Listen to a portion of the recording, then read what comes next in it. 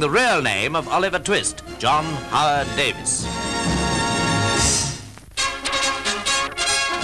Play in the third test at Manchester was enlivened by an Old Trafford dog, quite a change from the cat at Lord's. It provided the crowd with a lot of amusement and the Australians with some useful fielding practice.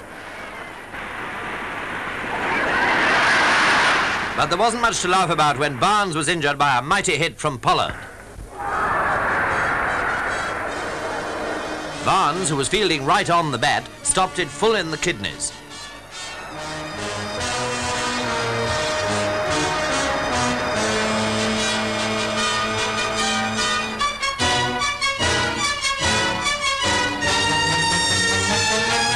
He was obviously in great pain when carried off by the police and accompanied by an anxious Don Bradman.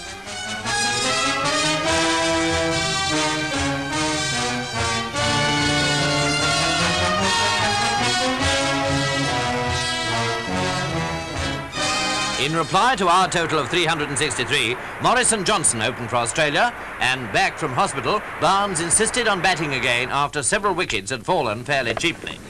From these pictures, you can see how painful his effort was, and after scoring one run, he collapsed again.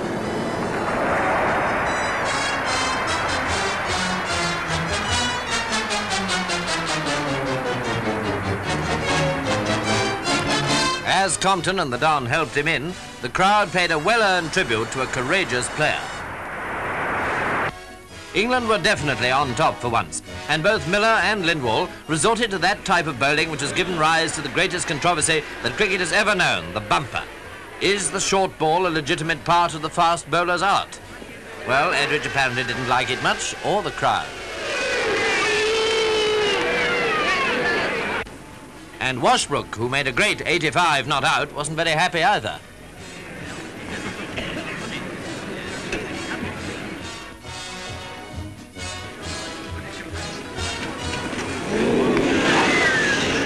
Then the weather took a part, and England's chance of victory seemed to be receding. 10,000 people paid to sit in the rain in the hope that something would happen. But very few remained as long as this gentleman to mourn England's bad luck.